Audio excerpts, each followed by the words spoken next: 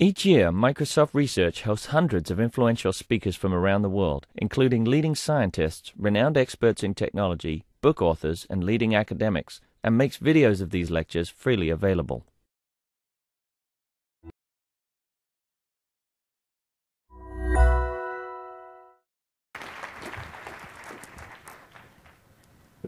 Okay, and if you want more recent, really embarrassing things, you can talk to my husband, Christian, who's over there. Thank you so much for the very nice introduction. So, it's a little bit strange for me to be here since I've never had a paper in NIPS, but I guess the program committee has been doing this. You've been shaking things up a little bit and bringing weird people here, which I hope is fun for all of you. Okay, so I'm going to talk about BP algorithms for matching problems, which are mathematical problems, which we can say something rigorous about, to cancer genomics, which we can't say something rigorous about, but hopefully we can say something useful about. Okay, so first, I think it's always important for people to learn something. Now, most of you probably know this, but I will tell you what a graphical model is, what BP is. I'll give you the simple example of matching, for which I can actually show you how to get the BP update equations, and I can also tell you some theorems that we're able to prove. Then I'll go on to a more complex example, the Steiner tree problem, which is a non-local problem, so it's kind of surprising that we can do this kind of thing with it. And then I'll go on to some systems biology and some applications of the Steiner tree problem to systems biology. Okay, so we start out with a graphical model or a hypergraphical model, which is a representation of the structure of the dependency structure of a collection of random variables with local constraints. Okay, so each random variable is going to have some a priori distribution, and then there are going to be constraints which could sit on the edges, which couple those variables, and there's a probability distribution here which looks kind of ugly, but you know, and it actually looks much uglier when you put in what these things tend to look like, but you know, it's not hard to deal with it. So the way that people usually look at problems of this sort is they write down a factor graph, which is a bipartite graph. So on one side you have the variables, and on the other side you have the constraints, and you have edges that couple the variables to the constraints. And then what you are interested in calculating are the marginals, that is, you integrate out all but one variable, or the mode, so the maximizing configurations. So if you're doing a combinatorial optimization problem, you're often looking for a mode of something like this. Okay, so BP is, and actually some of the founders of this field should be in the audience somewhere here. We rediscovered some of it coming from statistical physics and spin glasses and the cavity method, but when we were done, it looked just like what computer scientists had been doing for 20 years. So it is a method for calculating the marginals and the modes, and it's exact if the factor graph is a tree, if it has no loops. So what we do is there are two sets of equations. There are messages, so think of the factor graph. And so on one side we have the variables, and the variables can send a message to a constraint and say, this is the marginal that I would have if I ignored you, okay? And the constraint sends something back and says, this is the marginal that you would have if I were the only constraint that you had to worry about. Okay, and then it turns out that if the factor graph has a very simple structure, then we only have one set of equations, not two sets of equations. Okay, so the fixed point equation, which is exact on trees, just says, hey, I'm the variable and I point to the constraint. If I ignore you, which is what this not equal to c means, then this is what my marginal is. And this says, if I'm the only constraint that you have to worry about, then this is what it is, okay? And these are easy to implement. They're local. They tend to do very well in practice. And so as a mathematician, the first question I would ask is, when does the solution converge to the right answer? When can we prove that it converges to the right answer? Okay, so there are really only a very small number of cases relative to the number of cases where BP is used where we can actually prove something. One is matching problems. So a few years ago, a number of us did things on matching and B-matching. Another is the Nash bargaining on networks, which is something that comes up in AGT, and that's a much more complicated proof. And min-cost flow networks, things like that. So there are a few examples, but in most cases it's used and we don't know that it converges, and actually it probably doesn't converge in most cases in which it's used. Okay, so a simple example, so that this is not abstract and you can imagine doing it yourself, actually deriving it. So I'm going to look at the maximum weight matching problem. So I'm given a graph. I have vertices and I have edges, and I have weights which sit on the edges. And what I'd like to do is come up with a perfect matching. So what this means is that there is one and only one edge going into each vertex. Okay, so I've got these little pairs, these domino type things here. And then of all the ways of doing this, of pairing them up with nearest neighbors, which is the one such that if I add up all the weights, I'm going to get the maximum number? So that's the maximum weight matching problem. Okay, so what is the graphical model here? Here, it's a little bit different than the way people normally write it down. Here, the variables sit on the edges and the constraints sit on the nodes, right? Because an edge is occupied or not occupied. And a node in the perfect matching problem just says one and only one edge can come into each node. Okay, so that's all that this is saying. And so then I have a collection of edges that are occupied. And the probability distribution, since I'm a physicist, I just take e to the 1 over temperature times the weight. If it's occupied, if it's not, I just have a 1 there. And this just says, coming into each node, I have one and only one occupied edge.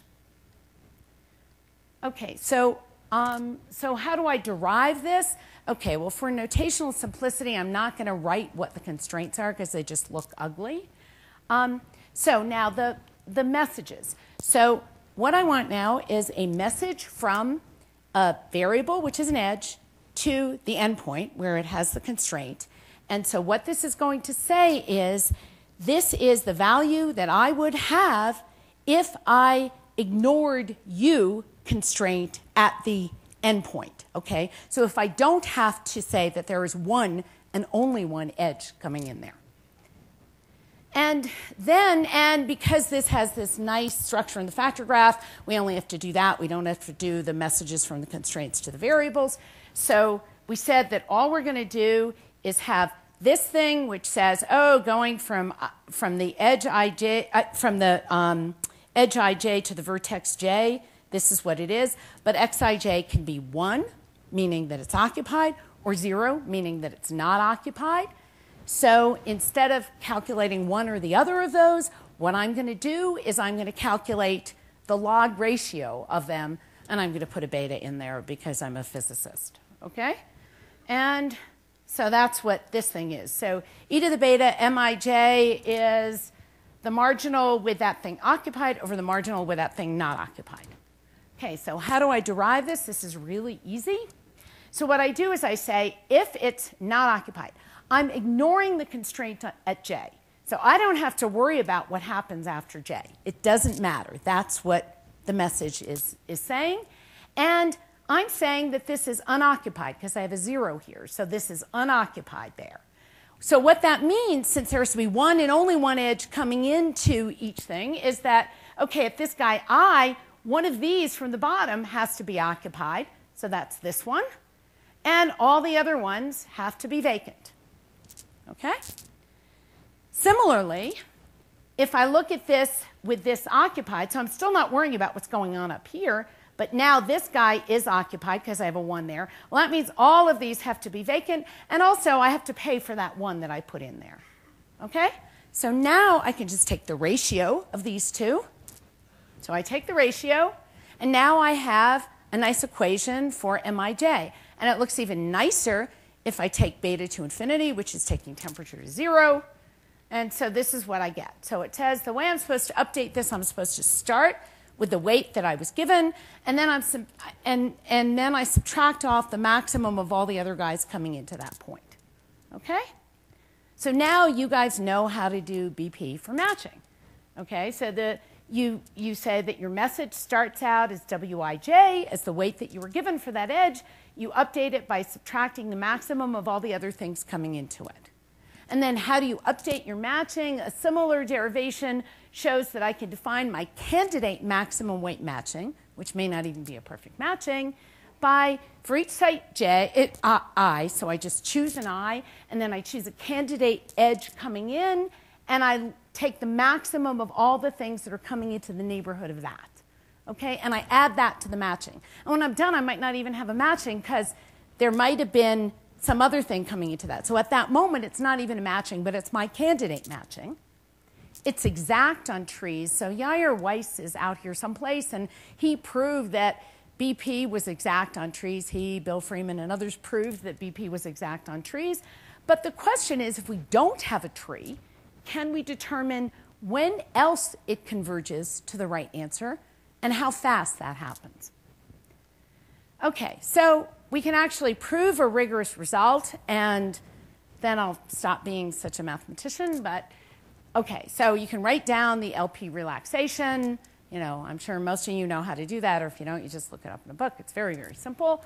Okay, and the relevance of this for the theorem is that if this LP has a unique integer optimum, okay, then we can prove that this converges, even if there are loops. We can prove that it converges to the right answer, and we can even tell you how fast or a bound on how fast it gets there, and it's actually quite fast. Okay?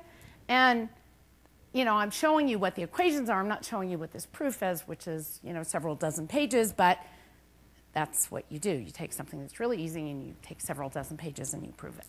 Okay. So that is a simple example of how you do BP.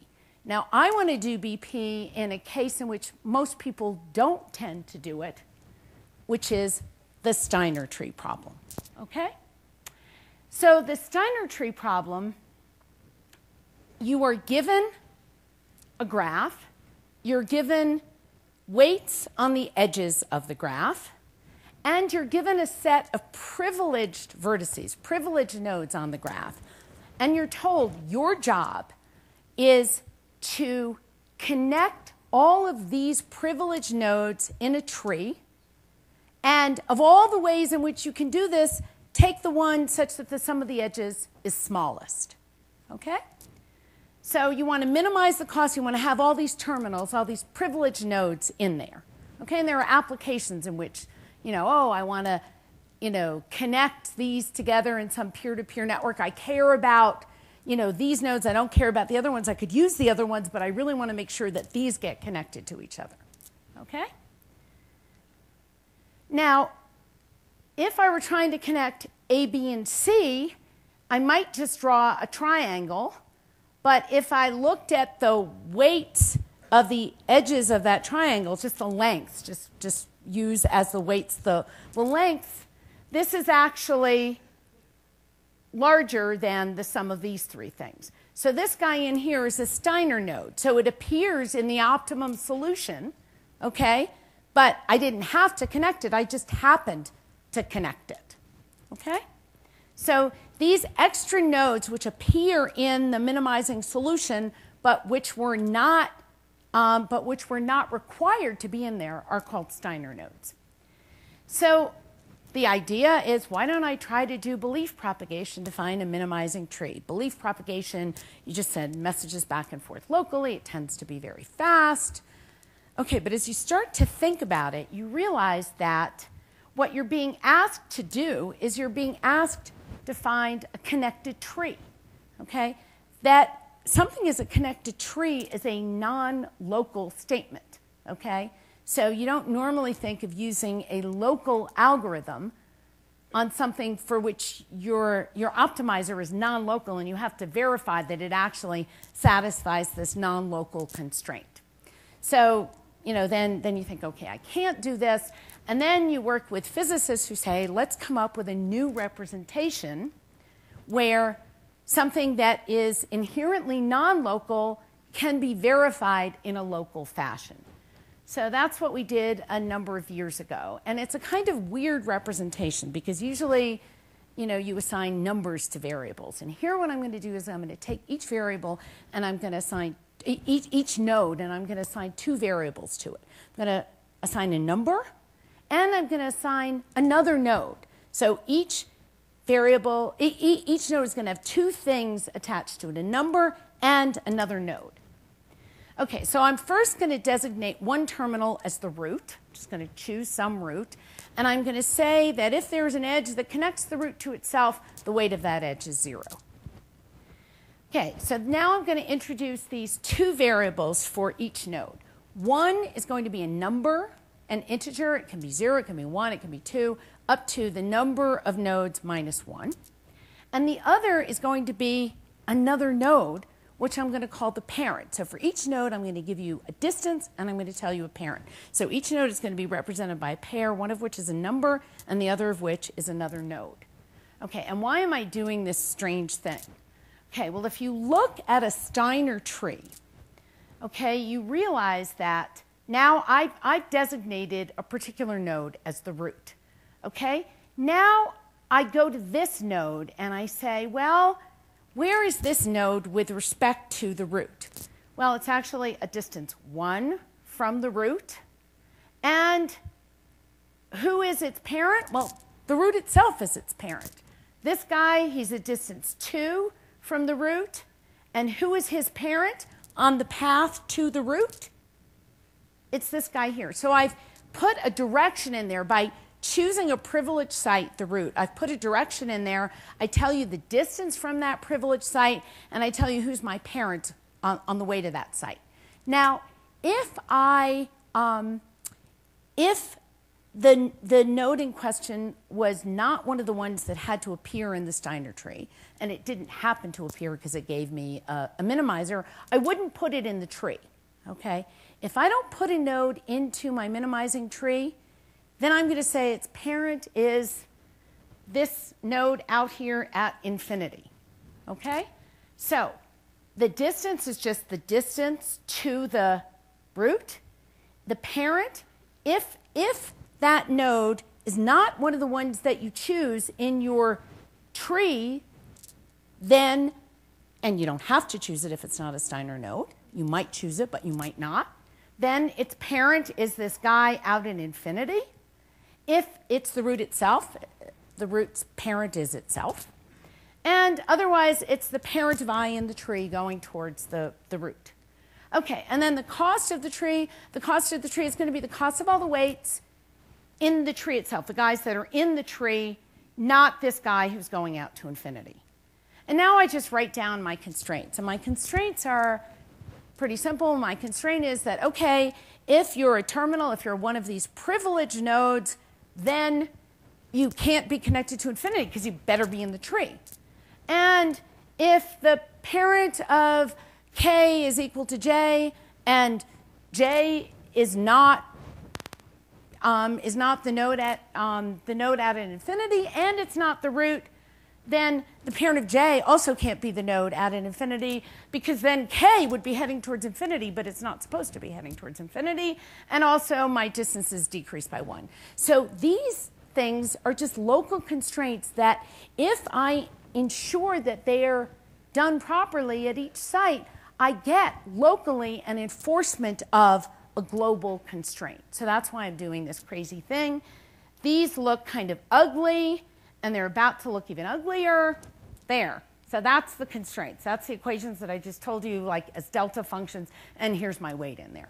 Okay, doesn't matter. Now I take this thing, this this thing here, and I do a derivation like we did for the matching problem, and it looks even uglier, and it gives me update equations, and I update at each site what the distance is and what the parent is, but I just do that. Okay, so here's the probability distribution, and I'm going to estimate that, and I could do variants of this. I can say, oh, do a bounded diameter Steiner tree, so don't have any more than a distance 10 out from the root, or I can do something called the prize collecting Steiner tree, which I'll tell you more about in a couple of minutes. So the results. Okay, rigorous results are almost nil. Okay, if I designate every site as a terminal, okay, so everybody is privileged. Okay, this is like every kid is gifted. Okay, so if every site is privileged, then the Steiner problem is just the minimum weight spanning tree. Okay, and the only rigorous result that's known is if BP converges, then it converges to the right answer. I mean, which just sounds pathetic, but I don't mean to put down this result because it's really hard to prove. Okay, so non-rigorously, we've got a lot more. Non-rigorously, if we compare this BP algorithm to the LP algorithms that were used previously on this library of examples of Steiner trees, we get better optima, and more importantly, we get them much, much faster. Okay? And on biological data sets, there were some labs that were using LP algorithm Steiner tree methods, and they tried to go from yeast to humans, and they just didn't get anywhere because it didn't scale fast. They kept buying bigger and bigger computers, and really what they needed was a better algorithm. Okay. So, and there's an open mathematical problem, but we're going to go on now to biological problems rather than mathematical problems. Okay? So, I'm going to take this BP algorithm for the Steiner tree, which I cannot prove converges, but I'm going to try to apply it, or variants of it, in systems biology. Okay, so the biological problem, the standard dogma is that DNA is transcribed to RNA, is transcribed to proteins. The proteins then go and they sit on the DNA, and they cause some parts next to it to be transcribed more quickly or more slowly, and so we get an interactome, okay, a gene regulatory network. And that's why, we have the same DNA in our 200 plus kinds of cells, because there's an interactome going on in them that makes the cells do different things. Okay, so as we all know, problems with gene regulatory networks are at the heart of a lot of diseases. Okay, so what we would like to do is to learn as much about this gene regulatory network structure as we possibly can. We only have incomplete, indirect data. Okay, so I would like to infer what the network is, and also I would like to identify particular nodes in the network which people hadn't realized were part of the network. Okay, so there may be some proteins that are floating around in the cell that people thought had nothing to do with a certain network, which actually turn out to have to do with it. If I can do that, then maybe some of them could be drug targets. Okay, so the drug discovery paradigm is that there are a lot of different kinds of genome data. We put them into different computational models. You've heard a little bit. You're going to hear a lot more about this tomorrow. And one of the things we can get at are points of intervention, drug targets. Okay, so one kind of data is gene expression data. This is some of the oldest kinds of data that people use. So gene microarrays tell us which gene is expressed in the presence of which other gene under a particular set of circumstances. So I do one experiment and I get certain genes expressed in the presence of other genes, and then I do another circumstance and I get some other snapshot in it. So these are all pieces of evidence which I would like to put together to conclude something about what the network must be. So from the differential, proteins have a background value. So a transcription protein has kind of a background level. And if it's sitting at its background level, then I think, well, it probably doesn't have anything to do with this process that's going on. If it's way underexpressed or overexpressed relative to the background level, then it's more likely that it has something to do with the process that I'm looking at, okay? Now, that's not a conclusive statement, because it could be that at its background level it's doing something interesting, but it's more likely to be doing something interesting if it's underexpressed or overexpressed. Okay, so I'm going to get node weights by whether things are underexpressed or overexpressed. And I'm going to get edge weights by looking at everything I know about the given organism and asking, how often is it that protein I seems to interact directly with protein J? This is very dirty data. You're putting together lots and lots of different data sets, okay? But that's how you get your edge weights. Okay, and then how do we determine the network most likely to have given us that data? So now what I'm going to do is a variant of the Steiner tree problem, which is called the prize-collecting Steiner tree problem. So here, instead of saying that there are absolutely privileged nodes, okay, what I'm going to say is that certain nodes are somewhat privileged, some more than others, okay? And I'm going to give them prizes. And then what I'm going to try to do is find a tree which minimizes the sum of the edge weights, so I don't want to have to include more edges than I need to include, minus the sum of the prizes. So since I'm trying to minimize this and I'm subtracting a prize, what that means is if something has a big prize, I want to try to include it because that's going to make this thing small. It's going to help to pay for these edges that I've had to buy. Okay? And as this parameter lambda goes to infinity, then anything that has a positive prize must be in there, because otherwise I would pay negative infinity to not put it in there. Okay? So what happens is that this just turns into the old Steiner tree problem. Okay? So this is a version of the Steiner tree problem in which we don't have absolutely privileged nodes, in which we have nodes that are somewhat privileged, some more than others.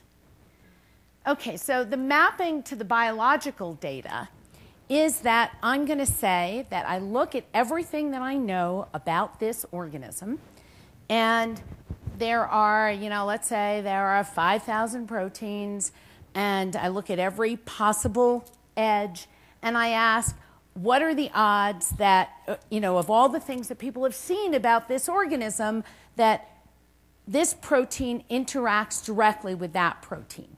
And if it's known to interact a lot, then this weight is going to be very low, and I'm going to want to try to include it. And if it's known to never interact, or it's not known to never interact, but never been seen to interact, this weight is going to be pretty high, and I'm going to tend not to include it. Okay, and then for the node weights, what I'm going to say is that if this transcription protein is sitting at absolutely background level for the organism, then it doesn't have any prize whatsoever, okay? But if it's underexpressed or overexpressed, it's going to have a prize, so I want to try to include it. So what I'm thinking is that what I want to include are the things which seem to be underexpressed or overexpressed, and I want to include edges where proteins are known to interact directly with each other. Okay, so in the standard Steiner tree problem, a Steiner node is a node that wasn't a privileged node, but nevertheless, we included it in our minimizing tree because it allowed us to hook up a lot of the privileged nodes. So in the prize-collecting Steiner tree problem, here in this picture, you just think of these as the cost of the edges, and these as and the size as the prizes on the nodes. So I want to include in my minimizer the nodes with big prizes, okay?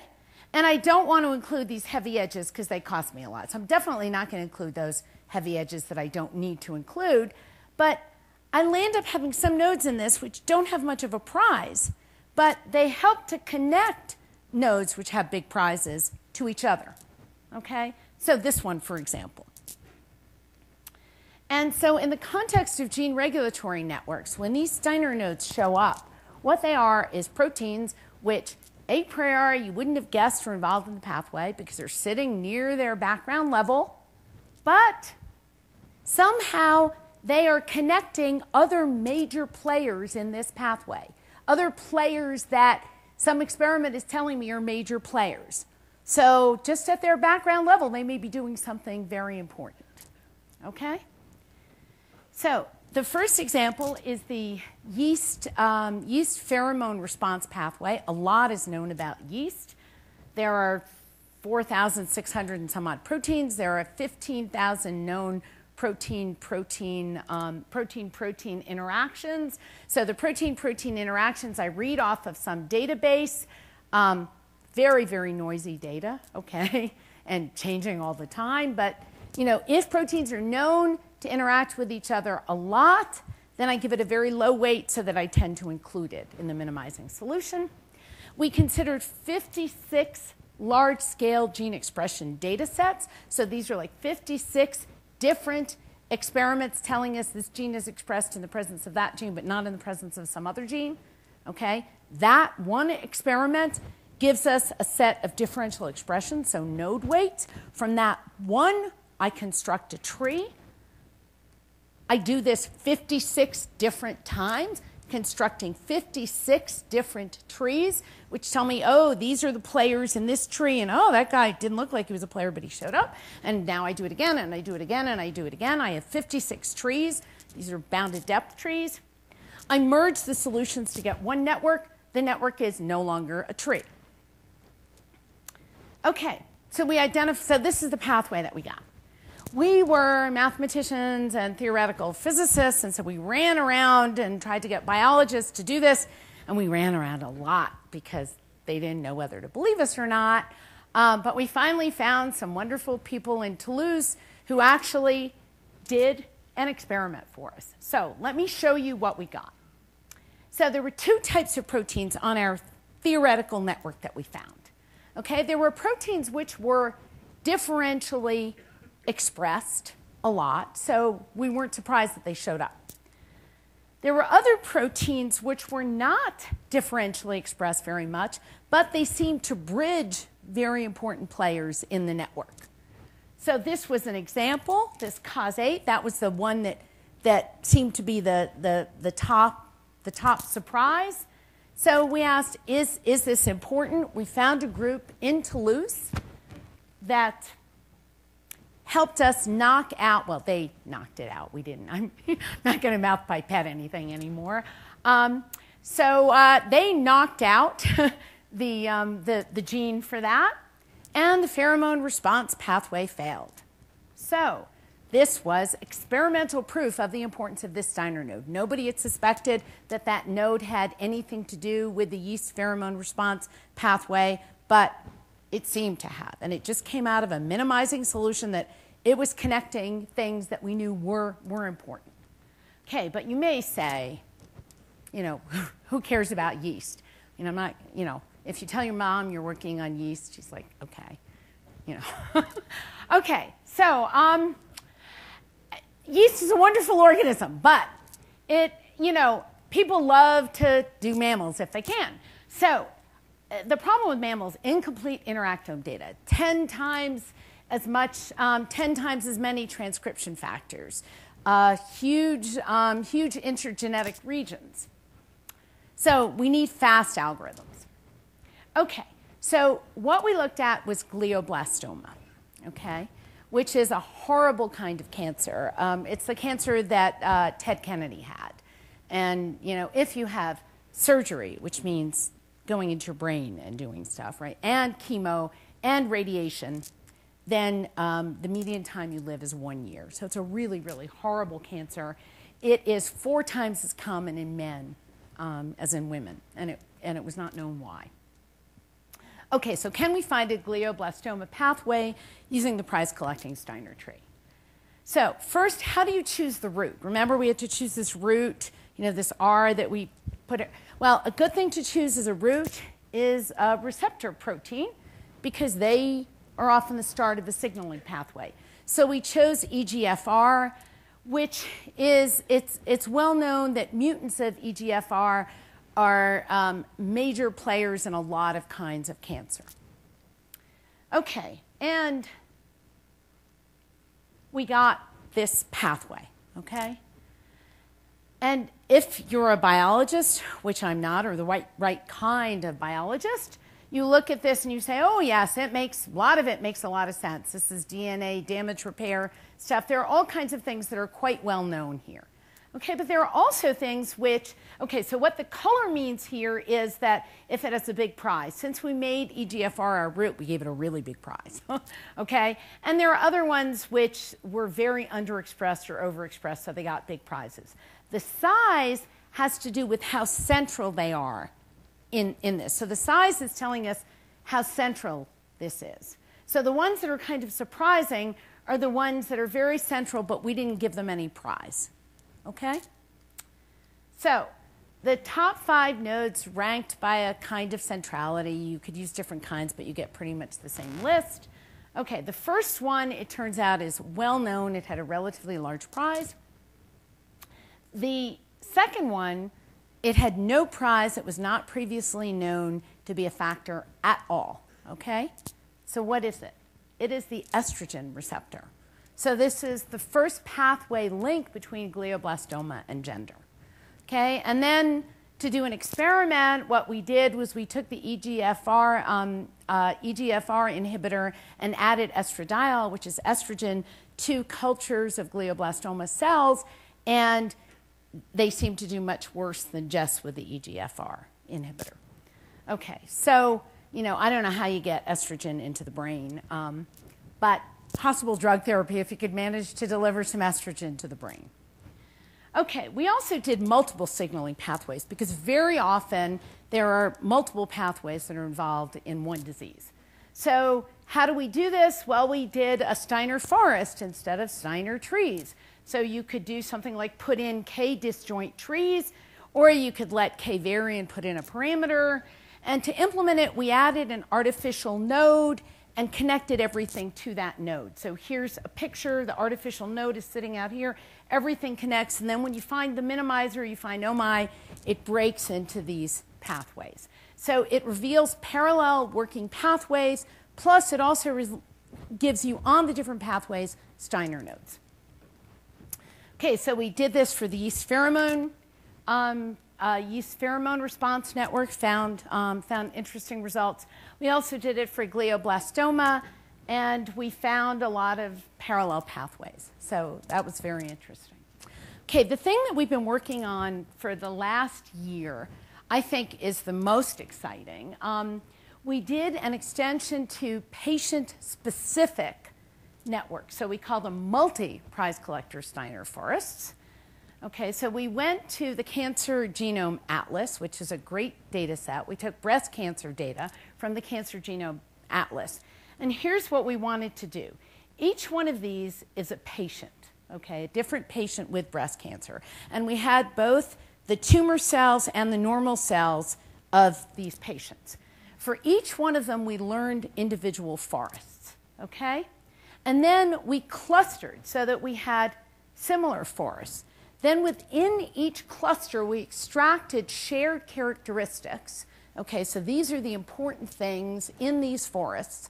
And then we took those and fed those back into the entire thing so that we updated the prizes for everyone based on what we found from these clusters. So it's like what you're doing is that, first of all, each patient is different even within a cluster, and we find that with cancer. But then even from one cluster to another, yes, they're different, but maybe there's some information that's useful across the clusters that we can feed in, and we iterated. And what we found was highly patient-specific networks which had input from patients who seemed to have different kinds of breast cancer. And one of the things, the most exciting thing that we found was that we found one cluster of breast cancer patients which had a Steiner node in it which indicated that there was an important protein in that pathway that people had not realized was associated with breast cancer, but that was known to be associated with a certain type of gastrointestinal cancer. And in fact, there is a drug, an approved drug, for that gastrointestinal tumor.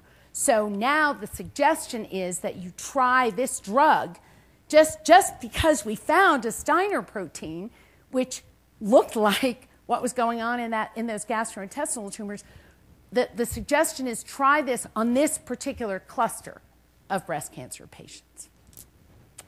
So the summary is that graphical models give us succinct representations which capture the local dependencies of random variables, and with the right representation, we can even do this for things that don't just have local constraints.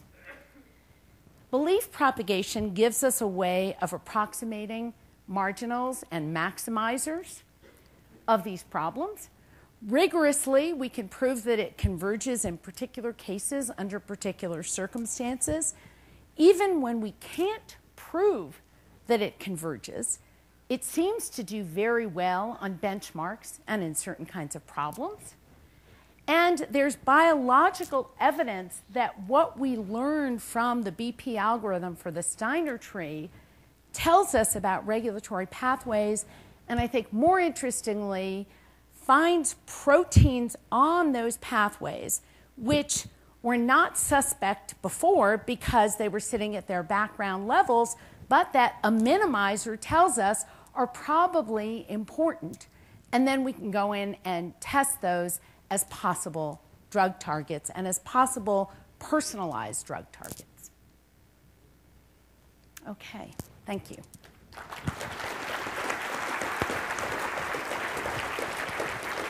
Thank you for a fascinating talk. We have plenty of time for questions. Jennifer, do you know any idea what the biological basis might be? So mechanisms for which Steiner nodes that you find that are not differentially expressed might actually still be important? Well, you know, it could be, I mean, it's not like something has to catalyze a reaction. It could be that some protein is sitting there, okay, and the ones that we're seeing differentially expressed are in some way catalyzing reactions going up and down, and then other ones are just part of what's going on in relatively small quantities. They are very important to the pathway. So if they sit at their background level, they can still be operative. It's just without looking at Steiner nodes, we wouldn't have had a signal from the gene chips, from the microarrays, that they were important. So there's a new technology which involves sequencing the RNA rather than using these chips, which have a lot of noise, as you mentioned. RNA-seq, and right. There's tons of data sets around. Have you thought about using other sources? We are starting to use some other sources, and RNA-seq is one of the ones that we're using. Yes, definitely.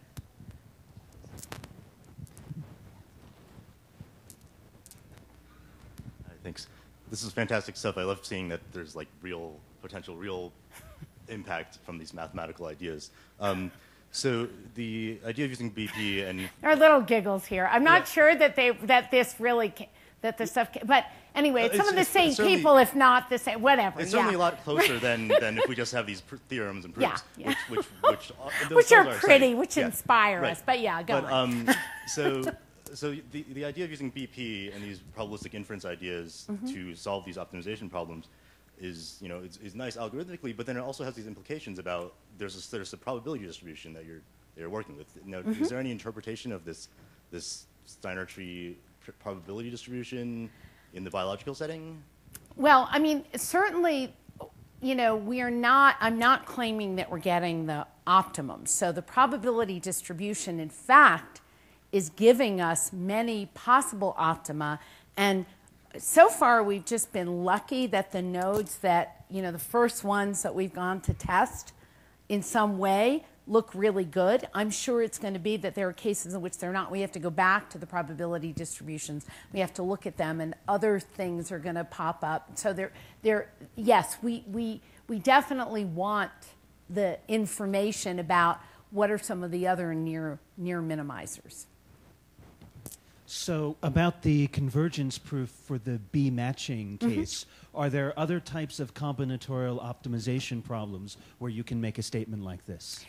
So, for example, the Nash bargaining problem, which is a problem. It's a network Nash equilibrium problem where you can bargain with your neighbor on the network, but you can only bargain with one neighbor or B neighbors if you're talking about the B matching problem.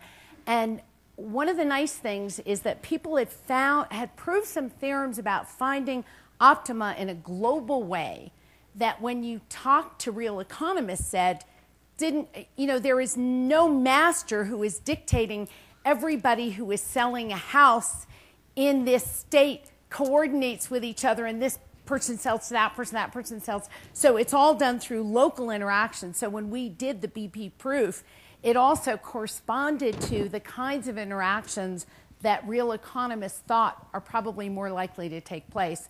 And it was a really complicated proof, but it was also nice that the economists said, oh yes, and this is probably how it happens in the real world more than these global optimization proofs.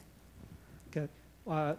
We're in the medical field, so I really appreciate your result. The question is for your algorithm in terms of convergence or the speed of convergence, what kind of things that it is most sensitive to in terms like the noise in the data or the quality of the existing like the data knowledge base that give you the So we definitely do pre-processing on the data, trying to remove some of the noise. And you might have noticed there are some parameters in there. We had that lambda parameter in there. We have the depth of the tree in the prize collecting, the debounded prize collecting Steiner tree. And so we do make use of these parameters to try to remove as much noise as possible. So we optimize over those various parameters to try to get something that is more robust, less sensitive to some of the noise in the data. Okay, time for maybe one more question. Yeah.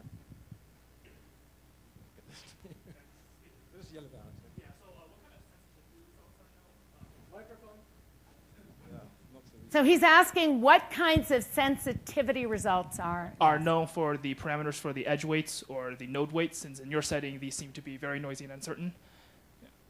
So, as I was saying, I mean, they are. I mean, the data sets we're given, especially the human data sets. We can't. I mean, we can't tell them to go back and collect more tumor data. We do find sensitivity to this. I mean, we definitely find sensitivity, and as I was saying, we try to use these additional parameters to move to a kind of solution that seems to be less sensitive to the noise. So that's how we optimize those parameters, to try to make it more robust to the noise that is definitely present. So we'll pull out certain patients and see how robust it is to pulling out certain patients and try to choose parameters where it's less sensitive to that. Okay, let's thank Dr. Chase once again.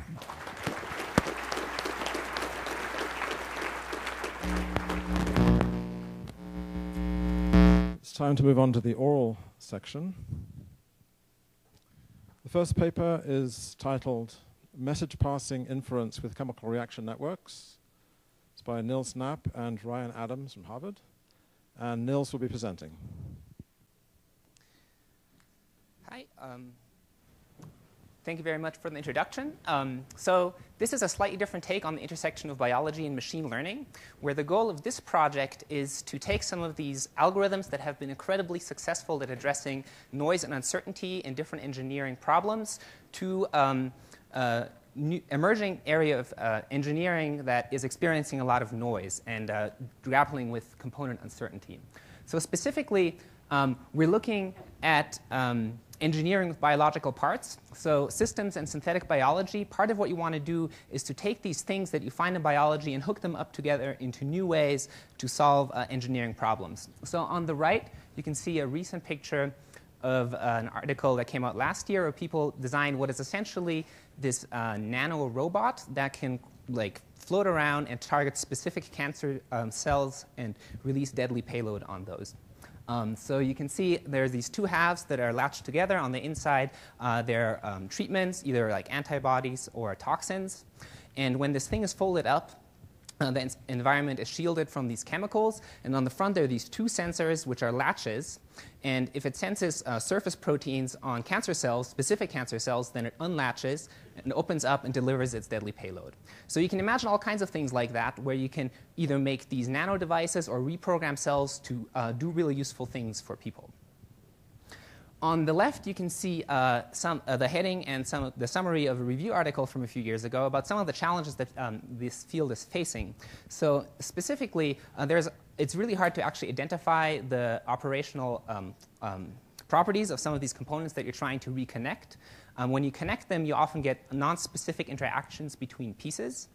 And then once you characterize them, which is often a very difficult and painful experiment, so people don't do that much. But even if you do, often the operational parameters of these of inside cells and inside biological systems are really different from when you characterize them. So you get a lot of uncertainty in the execution.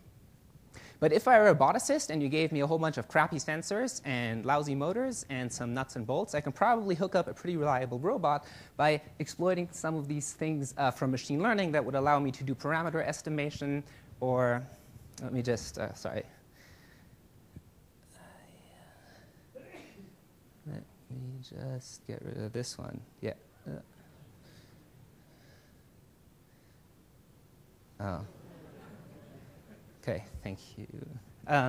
So I can use machine learning techniques to estimate parameters or do estimate latent variables of the state. Right. So specifically, what we're able to do is we're able to take belief propagation on factor graphs, which is a pretty general and very useful machine learning technique, and compile it down into a chemical reaction network so that you can potentially use it at this molecular scale.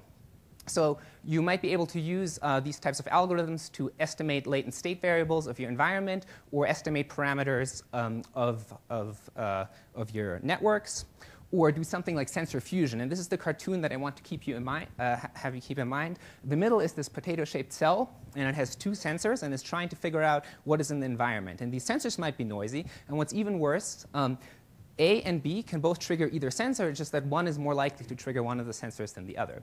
And we would like to come up with some kind of network that we can put in, inside the cell, so that it can do this kind of estimation and figure out what's going on outside the cell.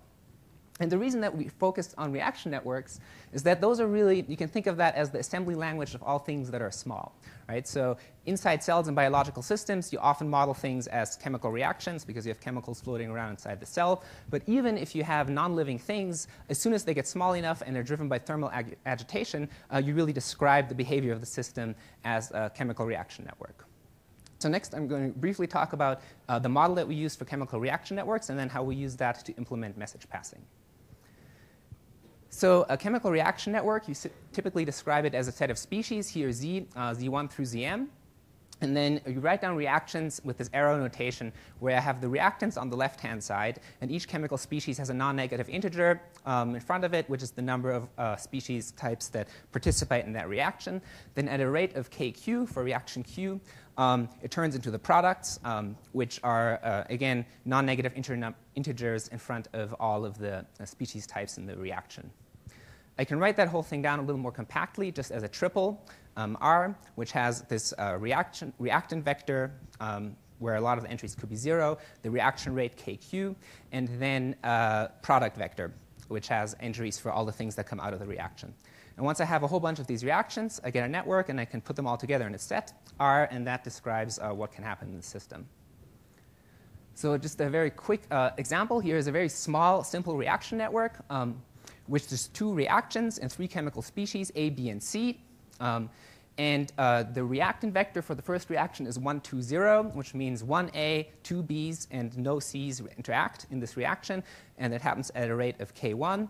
And then it turns into the product vector 1, 0, 1, which means there's 1 A, no B's, and a C. A has kind of a funny role in this reaction because it doesn't really get consumed or created. It just stays the same. because it has the same entry in the reactant and product vector. So we think of these species as catalysts for the reaction because they end up influencing the rate at which this reaction proceeds, but the concentration of them themselves doesn't change. So once I have this reaction network, I want to figure out what the dynamics of these different species are. And for that, we used a pretty general model that people use called mass action kinetics, which describes the evolution of concentrations of different chemical species. So we denote the concentration just as a bracket around the species name. And the law of mass action says that the rate of change of a chemical species is just given by the sum over all the reactions Q that it participates in. And for each one of these reactions, I get a term that is KQ times the product of all the concentrations of the reactants in that reaction times the net change of that chemical species in that reaction.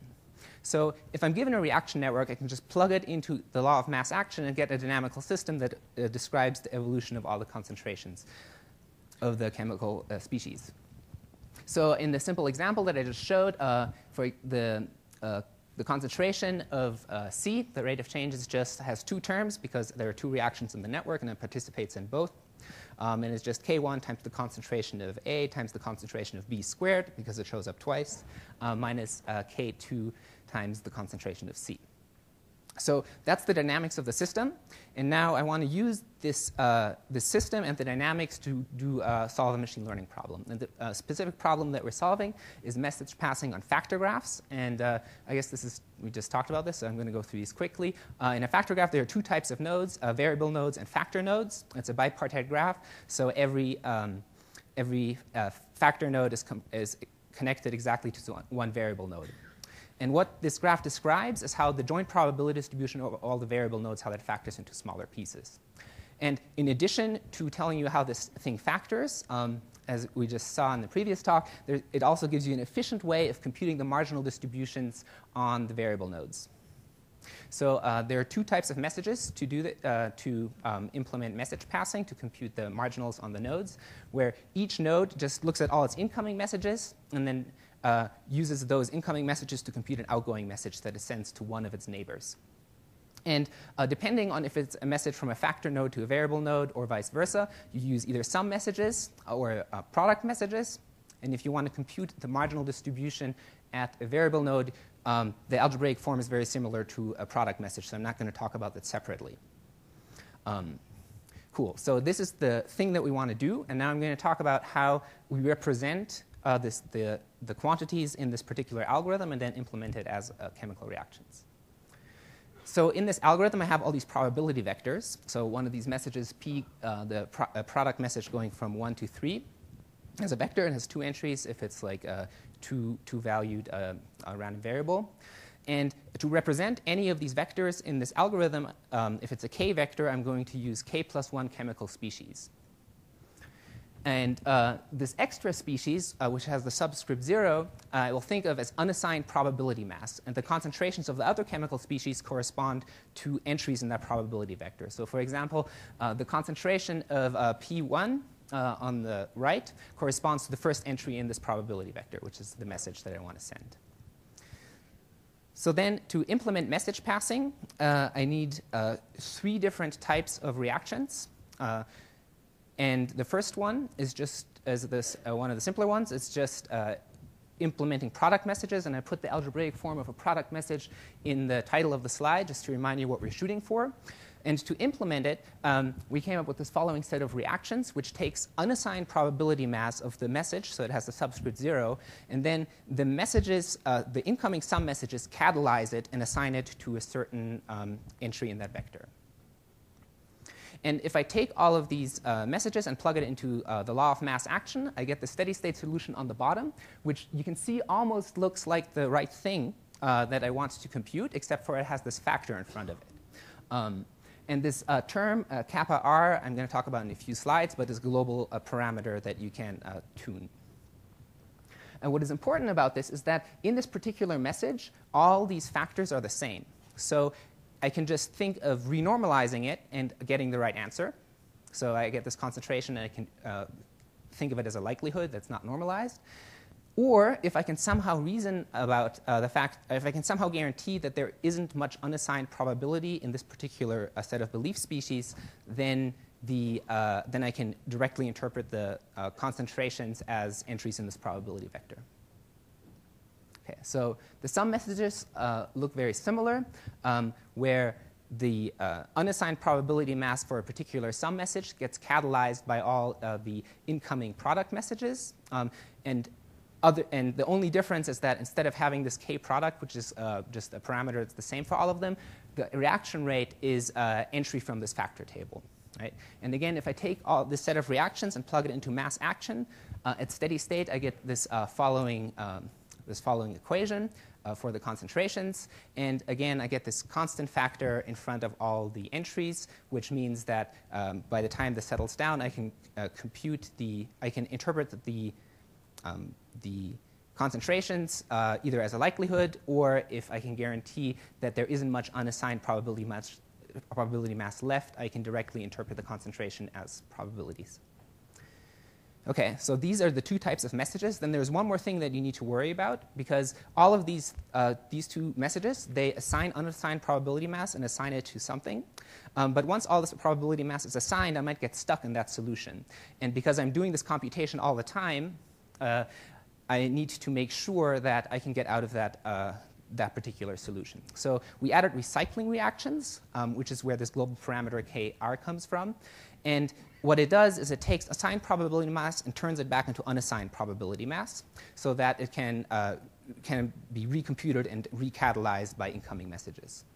And this thing also gives you this parameter kr also gives you a tuning parameter to trade off speed versus accuracy. Because if I go really slow, most of the probability mass is going to stay assigned, because I'm just siphoning off stuff very slowly. But the whole reaction proceeds very slowly, because I'm not recomputing my messages quickly.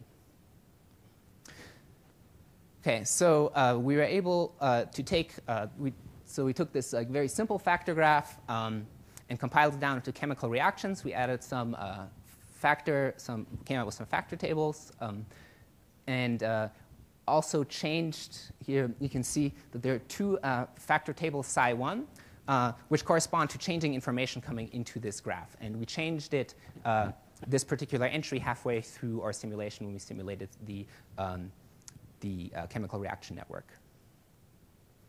So here you can see the output of the simulation, where the probability assignment is color-coded. The probability of a random variable being in state 1 is red, and state 2 is blue, and where it's applicable, it is in state 3, and unassigned probability mass is white. And you can see that if we have two different tuning parameters for the recycling rates, for the slower recycling rate on the top, these reactions, they settle down, and they settle down slower, but they hit these black lines, which are the exact solution for this inference problem. And on the bottom, we turned the reaction rate higher by a factor of 10, and you can see that the transitions are much faster, like the whole system computes much quicker, but there is much more unassigned probability mass left. Okay, so, and we can take this, this is just a small example because it's easy for us to visualize, but we can really take any type of discrete valued factor graph, compile it down into chemical reactions, and run it. So just to go over why that works, the real trick is that we came up with like a good representation of the problem as a set of belief species which are internally conserved and just catalyze each other.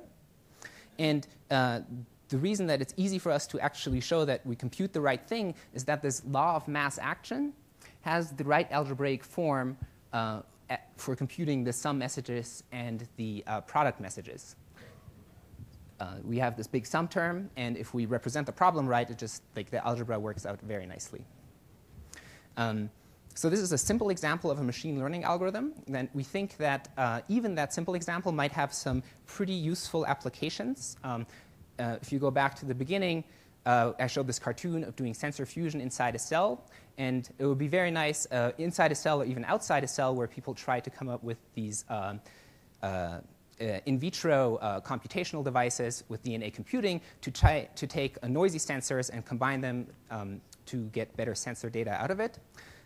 In terms of moving the theory forward, there are a lot of opportunities for simplifying the compilation procedure and maybe cut down on the number of reactions and the number of chemical species that you need to express these problems. And then really in the long term, we're thinking of this as a first step as looking at the intersection of doing like molecular engineering and machine learning. So there are lots of other algorithms besides belief propagation and factor graphs that would be extremely useful for building these machines and building them quicker and having them operate more reliably.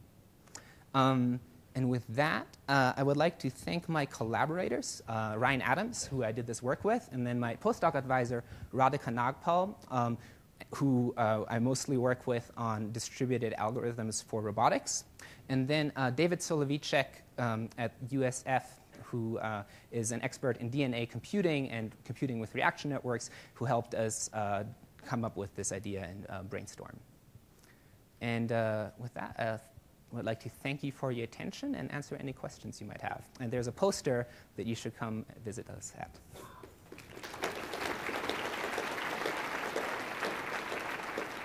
We have time for a couple of questions. Terry?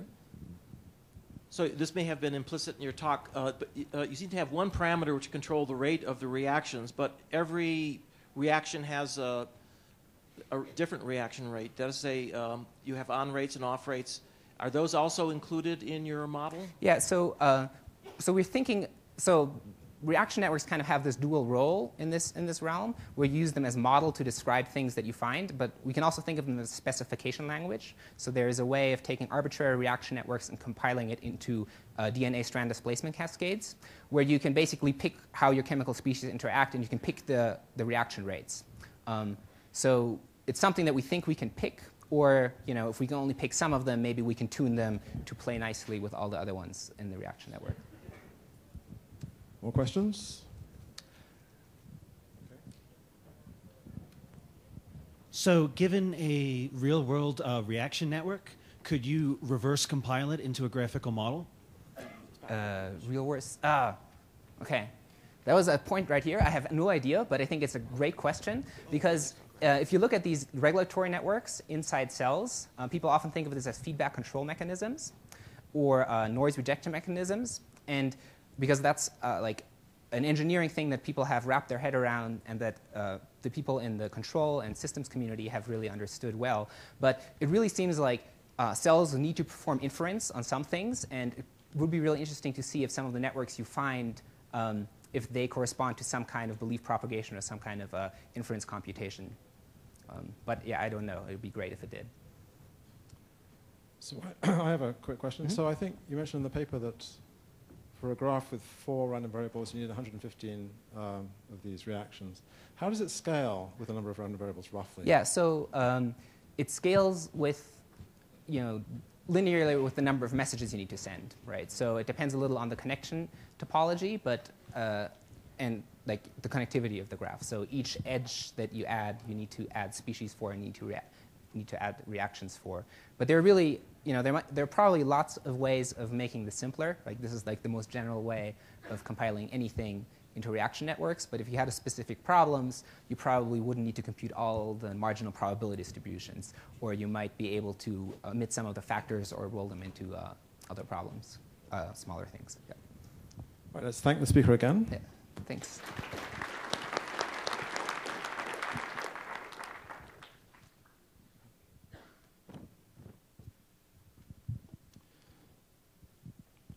Go ahead, you can. So our next talk is titled Information-theoretic Lower Bounds for Distributed Statistical Estimation with Communication Networks by Yuchen Zhang, Don Ducci, Michael Jordan, Martin Rainwhite from Berkeley, and Yuchen is speaking.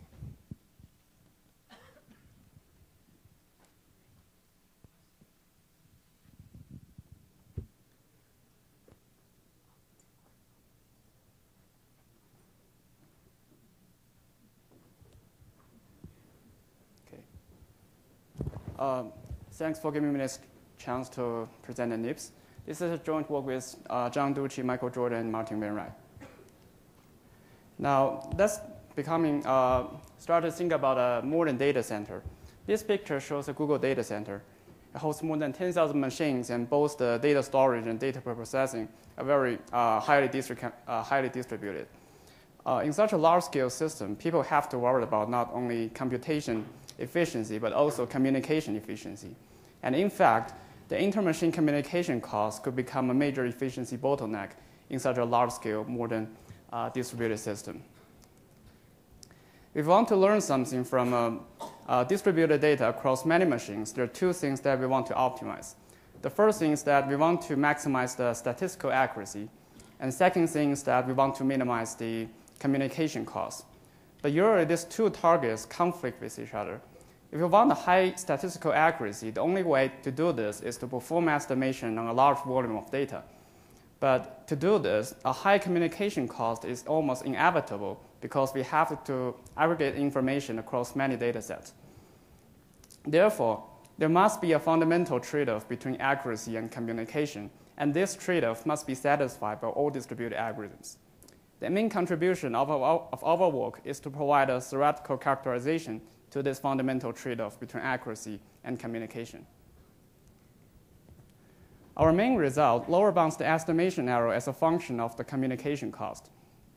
More concretely, as the communication cost increases, we show that the achievable estimation error decreases at the specific rate until it reaches the optimal accuracy for any statistical procedure. Furthermore, we show that this lower bound is tight. That is, it can be achieved by concrete algorithms. Now, let's formally define the problem we want to solve. We want to solve a statistical estimation problem. In statistical estimation, we have an unknown distribution P and some ID samples from P. And the goal is to estimate the parameter theta as a function of P by looking at the samples. As a concrete example, in the Gaussian location model, P could be a normal distribution and theta is the population mean. Other examples include linear regression and probabilistic regression. We'll discuss these three models later in more details. On the last slide, I didn't specify the volume of data I have, nor do I specify the way the data is stored.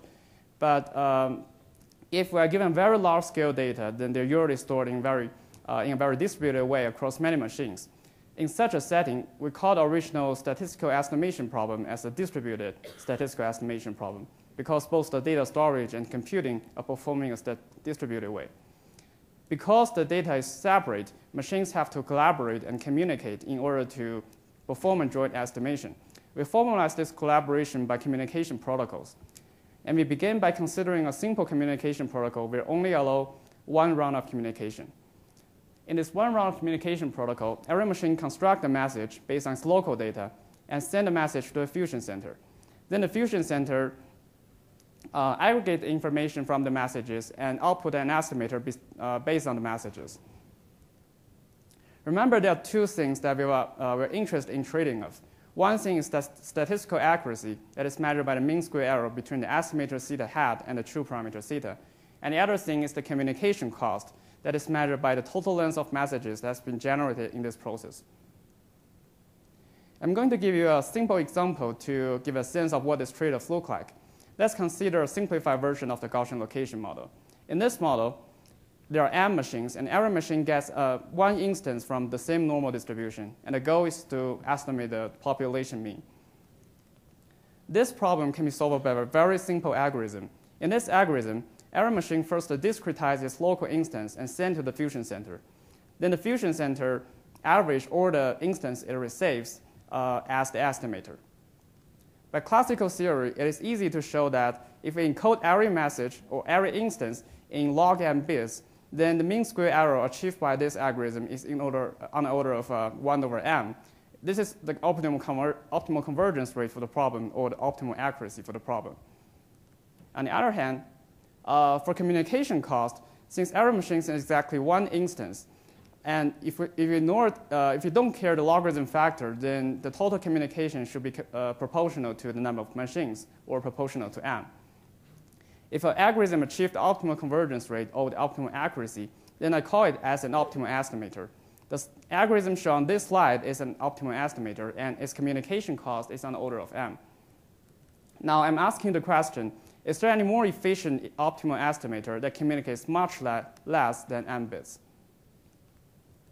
Now, according to our theory, the answer is no. We show that for the simplified version of the Gaussian location model, any optimal estimator has to communicate at least the order m number of bits.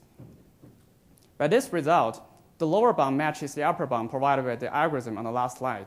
It shows that the minimum possible amount of communication for an optimal estimator for this specific problem is exactly in the order of m, where m is the number of machines in distributed system. I want to add a remark about the non-triviality of this result. Imagine that the m instance is not stored distributedly, but on a single machine, so that all the computation can be computed locally. In this case, a message of log m bits is sufficient to encode the solution to send it to the fusion center. In contrast, in the setting of distributed estimation, we have shown that it is necessary to communicate m bits in order to achieve the optimal rate. By comparing these two communication complexities, we see that we have proved the exponential gap in m between the centralized procedures and distributed procedures. Now, by warming up the simple example, we're now ready to come to see a more general version of the Gaussian location model. In a more general model, we still have m machines, but every machine has n data points, sampled ID from a d-dimensional Gaussian distribution.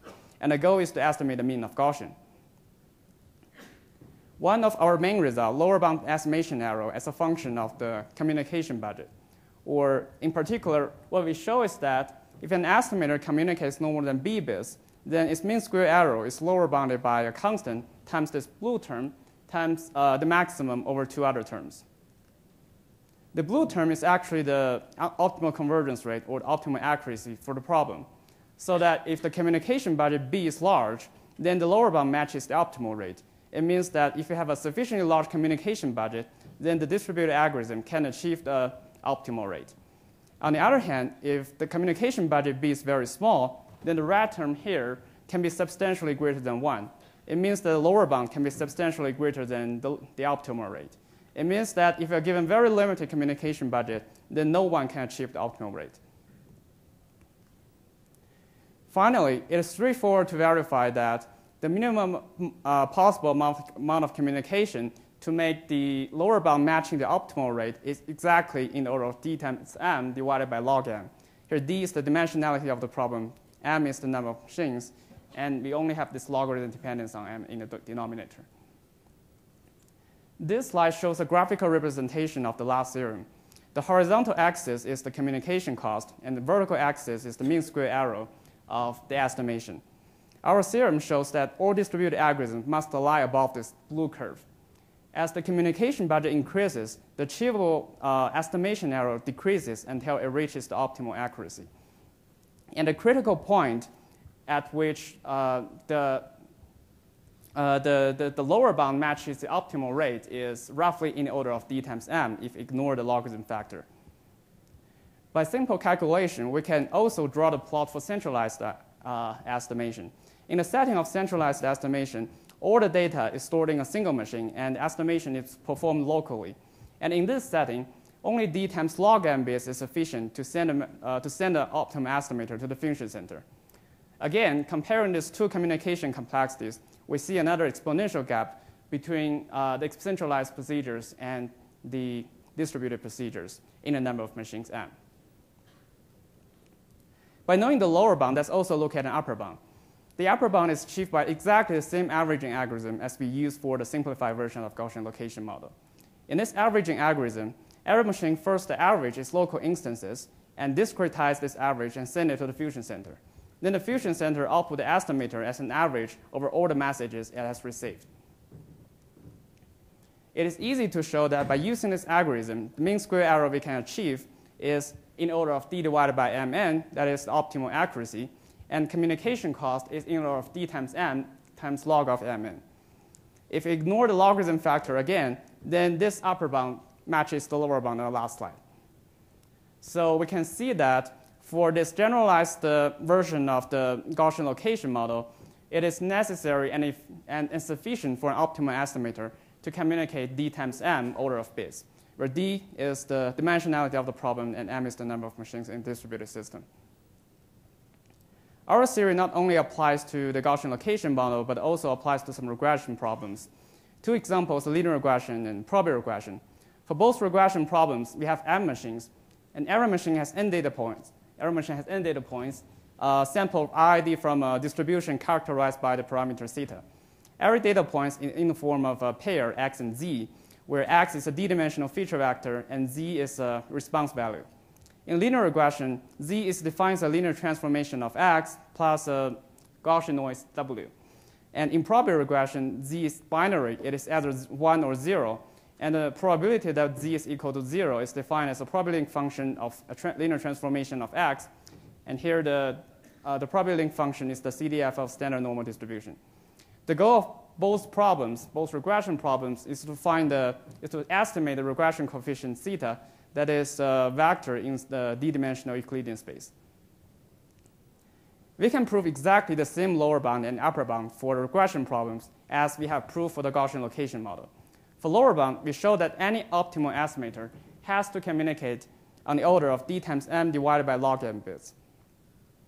On the other hand, by a previous result by Ducci, Wainwright, and I, we show that there is an averaging algorithm that matches the lower bound. This algorithm works very similarly to the algorithm we used before. So it's like in every local machine, computes a local solution based on its local data and send the local solution to the fusion center. Then the fusion center outputs an estimator as the average over all the local solutions. And it can be shown that estimation error achieved by this algorithm is optimal, and the communication cost is on the order of d times n times log of mn. When we don't care the logarithm factors, then again we see that the lower bound matches the upper bound.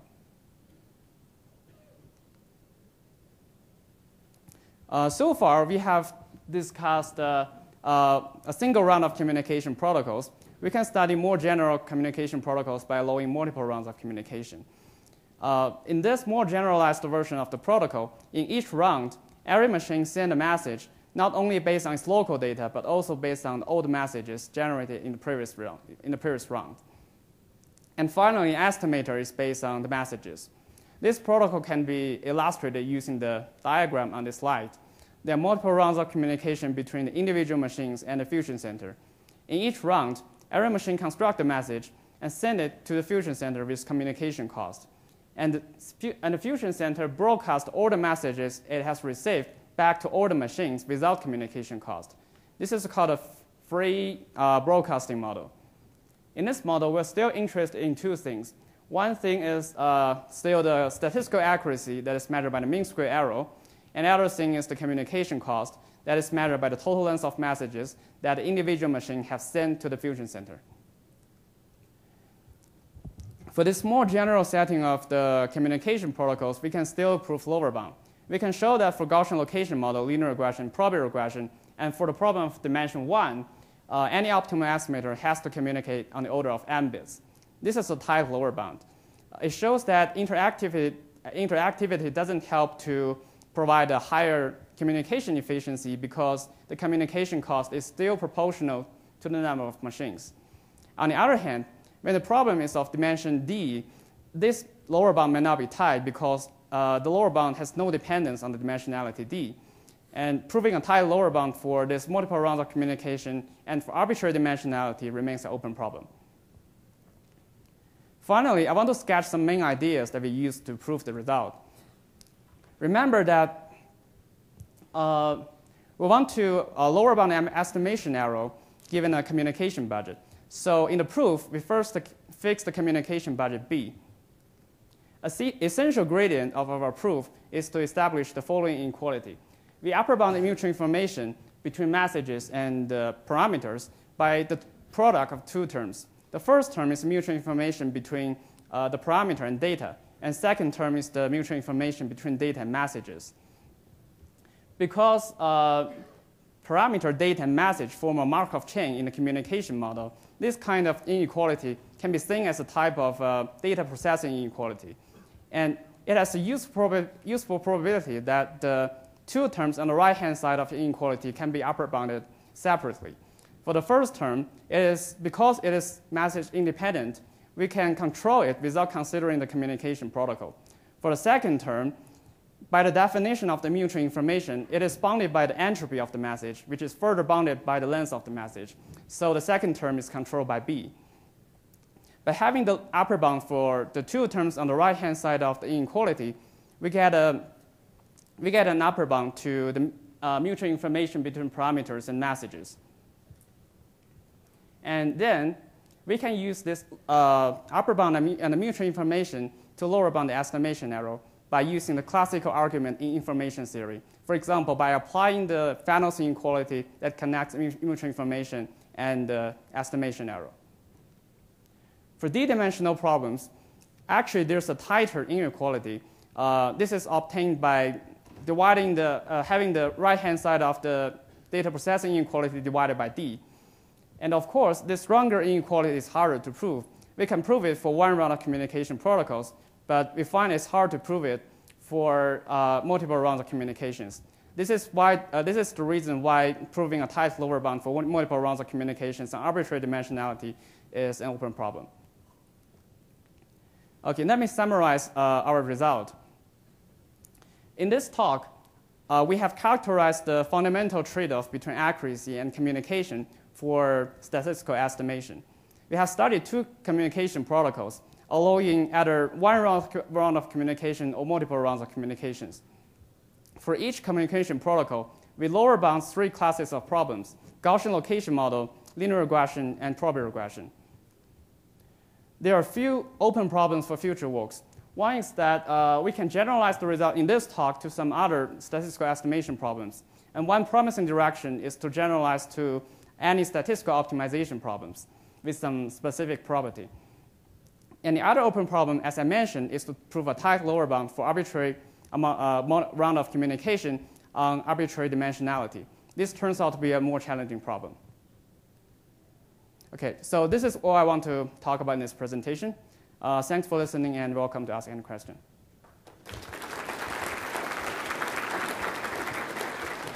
So while we field questions for you, Chen, please could the spotlight presenters step up to the podium?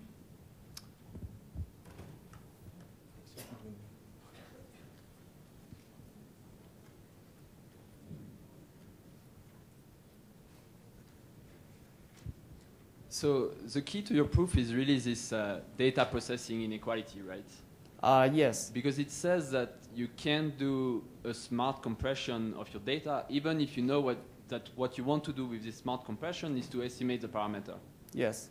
And yeah, actually the essential point is that, I upper bound mutual information by the product of two other mutual informations. Yes. And one term is for the message entropy. Another term is actually for the compression efficiency. And this compression efficiency can be upper bounded, but only if your distribution has some specific property. Like if your distribution is a Gaussian, then because of the tail of Gaussian has some desired property, you can this compression efficiency. But for other problems, like if you want to estimate the mean of a uniform distribution or a family of uniform distributions, then the efficiency here is very different. So it is specified in the poster. So if you're interested, you're welcome to see the poster. Very good. All right, let's thank Yu Chen again.